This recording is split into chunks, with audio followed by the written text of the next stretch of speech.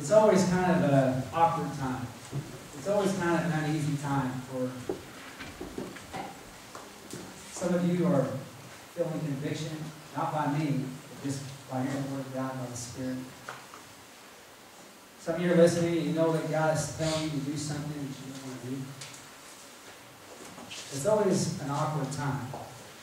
And so at the invitation, there's seldom are there times where the altar is full. And I'm not saying this to try to conjure anything up. I'm just being straightforward with you. But I need to let you know what the invitation time is all about. It is the climax of the time when we're coming to God to worship God. It is at that point the Spirit is dealing with you because of the Word of God is being preached, which is what we're supposed to be doing.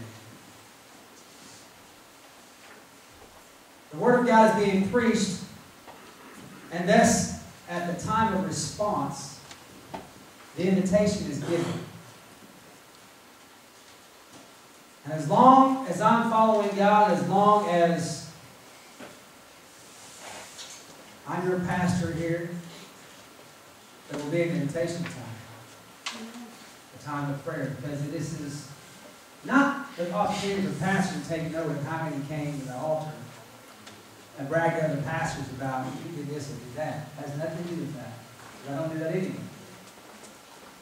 This is the climax point where the Spirit is speaking to you, and you have an opportunity to kneel down before God, to pray, and then join yourself with other brothers and sisters in prayer, that you will get a breakthrough, that you will get victory, that you'll grow closer to God, that you get revelation, direction, whatever. And that you'll leave this place differently than when you came. Yes. Amen. So it's not an utter failure to me as a pastor if no one responds. Don't think that for a second. Because I've just done my part. I've studied to show myself approved. I knew what God wanted me to preach this morning. And this is your opportunity to receive of God, to respond to what God is saying. That is what it is. So what is your response? How will you respond to God? And not the pastor. You're not responding to me. I just told you all ago. As a man, you don't need to come to a man for forgiveness. I'm imperfect. I need to go to God. Amen. But it's obviously important to God because He designed the church. He designed how the church should operate. So, what is your response to that? As the praise team prepares itself to play, it just provides an atmosphere of all it is. An atmosphere of prayer that you can enter into the King's chambers.